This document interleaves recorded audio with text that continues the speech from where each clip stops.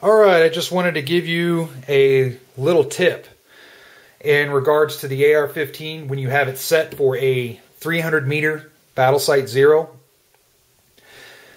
I've heard the statements before that you're shooting high at 100 and 200 and you're not going to be able to shoot good at 100 and 200 with the 300 meter setting.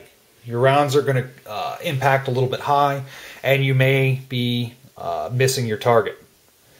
So people will use that argument to say, well, a 200 meter setting is better, 100 meter setting is better, or whatnot. Now, there's more than one way to do things out there, so I'm not going to disagree with them. It depends on your environment and what you're doing. Again, but this little tip is for you guys. If you do have a 300 meter battle sight zero setting on your rifle, you can engage 100 and 200 meter targets accurately without a lot of work. All it takes is just a little bit of muscle movement in your thumb.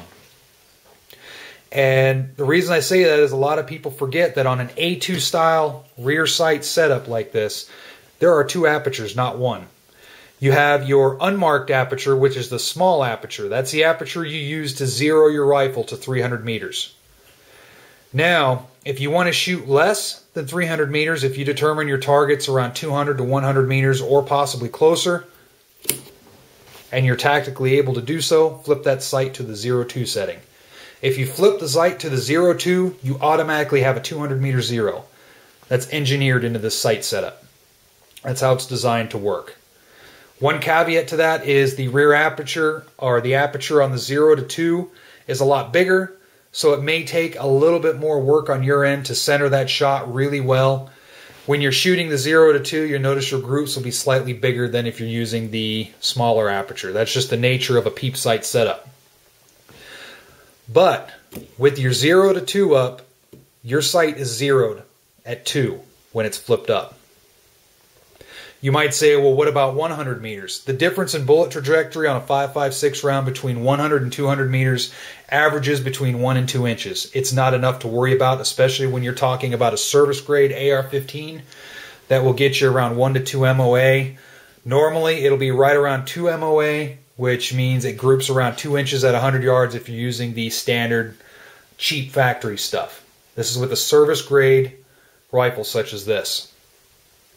If you use better made ammunition, you can shrink that group down to about 1 inch. In some cases, you can even get sub MOA if you use good ammo. But again, if you're shooting less than 300 meters, use this aperture, the 0-2, if you want to get, if you're worried about shooting high. Now, to put things into perspective, if you're remaining on the 300 meter zero with the small aperture, at 100 and 200 inches, you're looking at about 4 to 5 inches at 100, you're going to shoot high, and 5 to 6 inches at 200.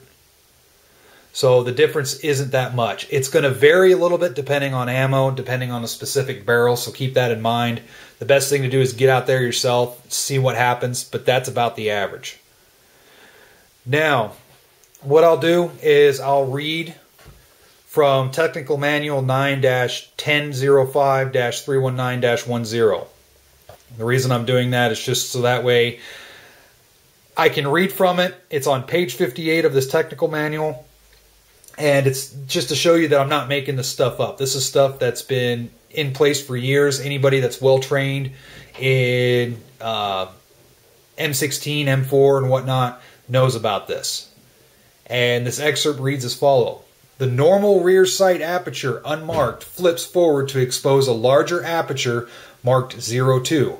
Use the 0-2 aperture only when the 3 is aligned with the mark on the left side of the receiver and the sight is rotated down.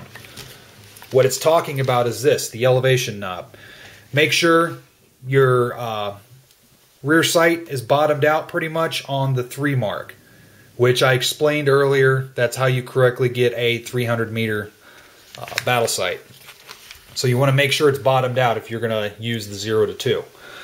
Alright, to continue on, it goes on to say, you will automatically get a zero of 200 meters.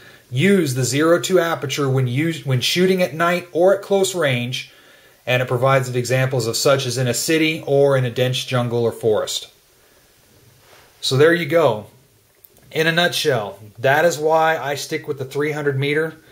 Pretty much what I've shown you is if you know how to use these sights, you can engage pretty much point of aim from almost point blank range to all the way out to 600 meters. That's why I like the 300 meter zero with this sight. It goes along with the saying, don't fix what ain't broke. It's what this sight is designed for. This has been around for years. Again, if you have different sights other than this, do what works best for you. Of course, if we're not even talking about optics and whatnot, that's a totally different ball game. But for the A2 sight, you want a 300 meter battle sight zero, in my opinion. And just to demonstrate, I'll go ahead and flip it to the 0.2 aperture.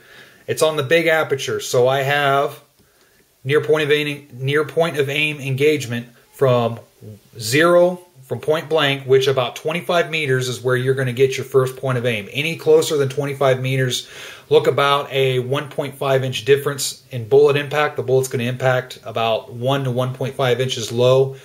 That's due to the length of the front sight post, the distance between the front sight post there and the barrel. It's about 1.5 inches, 2 inches. Variable depending on the type of rounds, whatnot.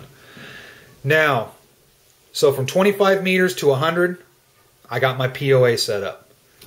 From 100 out to 200, the flat trajectory of the round still allows me to maintain that point of aim.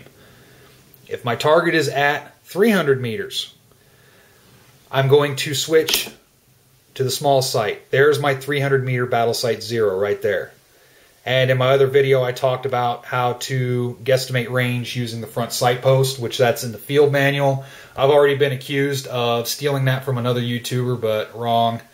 That's from the field manual. That's taught. Anybody that's taught by a good instructor in the military will learn that. But in any case, there's my 300 meter. If I determine the target is farther than 300 meters, I start utilizing my windage knob. There's my 400 meter mark. Continue on. There's my, where is it? There's my 500 meter mark. And then there's my 600 meter. So there you go. It's too easy. It is too easy. You don't need a fancy degree or anything. Just understand your weapon system.